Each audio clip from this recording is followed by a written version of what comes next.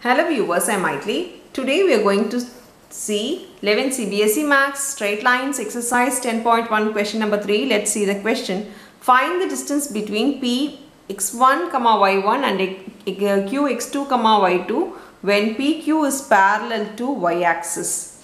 The second part, pq is parallel to x-axis. So they asked us to find the distance between p and q in the two conditions that pq is parallel to x-axis and y-axis. Now before going to the sum, you need to understand something.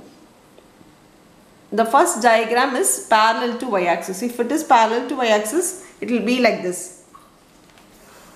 Now this is the line parallel to y-axis. And what will be the line, what will be the coordinates of the point here? If I take this to be 2, here 1, 2, here -1, -2.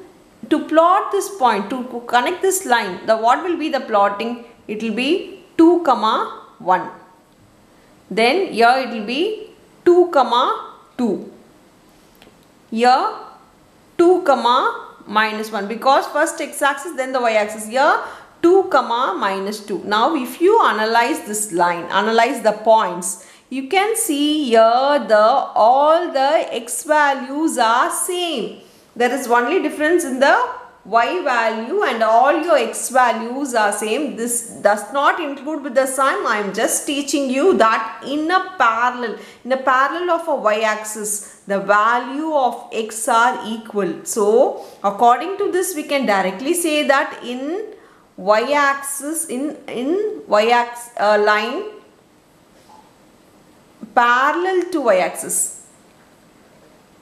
y-axis, we can say that x1 is equal to x2, because here there are x1 and x2. We know that parallel to y-axis all the x values will be equal. The same way for a line parallel to x-axis all the y values will be equal. So remember this point.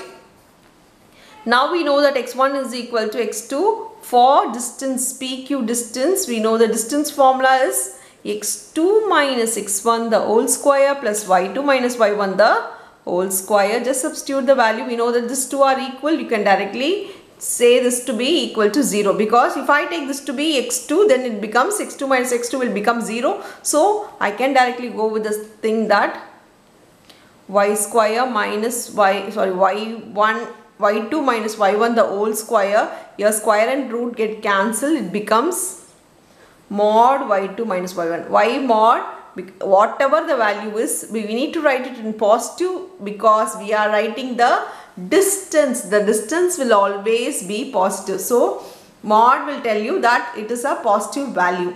This is your final answer when in the first subdivision that it is parallel to y-axis. Now for the second subdivision, a line parallel to x-axis. In this case, we can say that y1 equal to y2. y1 will be equal to y2. So PQ will be equal to, you know the formula, it is x2 minus x1 the whole square plus y2 minus y1 the whole square.